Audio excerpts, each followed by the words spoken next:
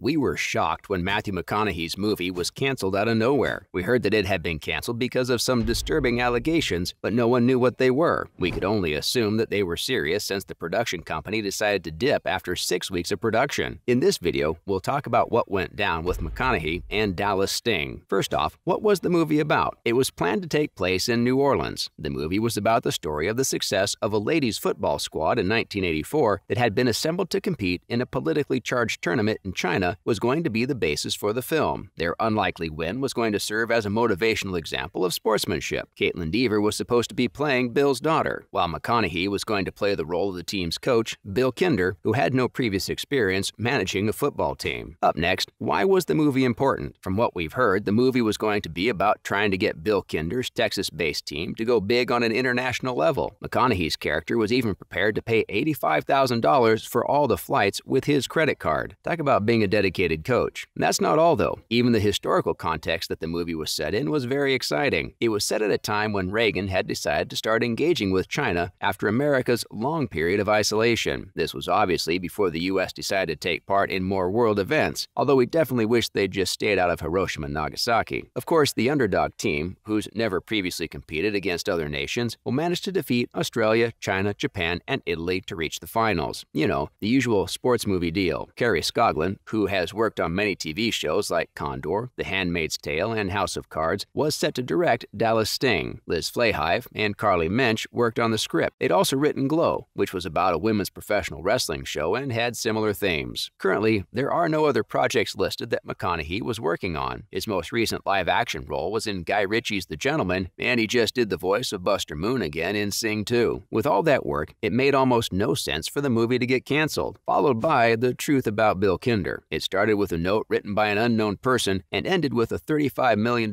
movie being scrapped. Skydance was about 2 months away from completing production on the movie that was based on a true story and supposed to be inspiring everyone, and it got canceled out of nowhere on September 14th. Apparently, McConaughey's assistant at WME got an anonymous complaint about Kinder and sent it to Skydance and Berlanti Productions. Kinder told the Daily Mail on September 15 that the letter said he'd touched her inappropriately and called her names. Skydance hired an investigator to find the accuser. Over the next 2 weeks, many interviews were done as part of the investigation. It's unclear what the investigation found, or if it was even finished, because a chilling effect happened. McConaughey, who was going to play the coach, and director Kerry Skoglund left the project, which had the potential to become radioactive. No one wanted to have to answer questions about a character's alleged bad behavior at a press conference a year from now. In this day and age, the last thing McConaughey would want is to be associated with a person like that. Moving on to Skydance taking a financial hit. Other producers watched with some worry as the project was shut down and Skydance lost a few $1,000,000. After all, no one had made a formal accusation and no one had come out publicly to say bad things about the coach. One executive working on journalistic adaptations says studio investigations like this never happen because companies think skeletons will pop out as soon as journalists write articles. Still, there have been times when accusations have come out late in the game. Late in 2019, Apple had to change its plans for The Banker, a movie starring Samuel L. Jackson and Anthony Mackie. Why? Well, because the son of Mackie's character, Bernard Garrett Sr., was accused of molesting 2 family girls decades earlier. Apple stopped trying to get the movie nominated for an Oscar and moved the movie's release outside of awards season. Last but not least, will this have an impact on other real-life biopics? As the circumstances surrounding Dallas Sting seem to be quite unique, most people don't feel that it'll have a chilling impact on the practice of narrating true-life stories. If you speak to enough people about a subject's life, you can typically notice smoke before there is fire, according to one producer who's adapted journalism and works for TV dramatization. There were fewer publicly accessible documents to use as a benchmark for determining whether or not to proceed with the biopic, since the movie's subject, Kinder's, not a well-known figure. Still, it was better to cancel it instead of taking the risk of hurting any victims. The lesson to be learned is that all it takes is accusations. That's alone enough to make it real. One producer said the whole project's based on what someone's got to say about it. Of course, the story can be investigated, but it's better not to assume that and play it safe. Finally, what's McConaughey up to then? People often talk about the Oscar winner running for office, and he was recently a top choice in polls for the Texas governor's race. He never said he wanted to run for office, but Texan political insiders say he did talk to them. In an interview earlier this year, McConaughey said that he thought the two-party system in the United States was broken. He criticized the rivalry between the Democrat and Republican parties, saying that their whole identities almost sometimes seem to be based on invalidating the other instead of validating their own vision. Now I know, and I think we all know, know that's not the way to go in the long run, he said. McConaughey was in the news worldwide after a gunman killed 21 people, including 19 children, in a school shooting in Uvalde, Texas. And that's also his hometown. Now, for some other related news you might have missed out on. Starting off with McConaughey for president, there's nothing wilder than hearing that Matthew McConaughey's thinking about running for president. Apparently, the Oscar-winning actor was speaking at a technology conference in the San Francisco Bay Area. He told Salesforce CEO Mark Benioff that he would think about running for president in the future because it would be rude not to. He thinks it's just the kind of thing he'd get pulled into because it seems so exciting to him, and we kind of get it. Come on, who wouldn't want to be president? McConaughey added that he thinks he could do a great job at compartmentalizing and managing everything, especially because as an actor, he's experienced in the art of spinning a narrative. And what do politicians do if not that? Let's talk about how McConaughey honored the Uvalde football team. McConaughey took a moment to remember how his hometown high school football team's first home win of the season brought his town and the rest of the country together. Uvalde High School beat Wynn of Eagle Pass 34-28 at the Honey Bowl Stadium in Uvalde. The stadium was packed with people. As fans came to support the Coyotes, they did so knowing that many family and friends were still hurting from the Robb Elementary tragedy. Before the game started, there was a moment of silence for the 19 students and 2 teachers who had died in the Robb shooting. McConaughey's from Uvalde, and he went back there just days after the Robb Elementary School shooting. Since the tragedy, he's also one of many people who have called for stricter gun laws. McConaughey talked about how Justin Rendon, a senior linebacker at Uvalde High School, wore the number 21 jersey in honor of the Robb victims. He also gave a shout-out to the 1972 state champions who were there to celebrate the 50th anniversary of their win. Lastly, Tom Hanks wrote his first book about being in Hollywood. Tom Hanks, who has been a star for a long time, is about to write his first book. We've heard that The Making of Another Major Motion Picture Masterpiece, which is the name of the novel by the 2-time Oscar winner, will come out on May 9th, 2023. It's apparently about how a huge, star-studded, multi-million-dollar superhero action film and a small comic book that inspired it were made. Hanks told People that the movie's plot is based on his own experiences in Hollywood. Obviously, it covers many years and shows how much American culture has changed since World War II. In one part, which takes place in 1947, a soldier comes home from war and greatly impacts his 5-year-old talented nephew. In 1970, that boy grew up to draw comic books, and one of his characters is his uncle. We can only look forward to seeing Hank's penmanship. That's a wrap for this video. What do you think of Dallas Sting being canned? Do you think they should have investigated more? Let us know in the comments below. Make sure to give this video a thumbs up and subscribe to our channel for more videos like this. See you in the next one.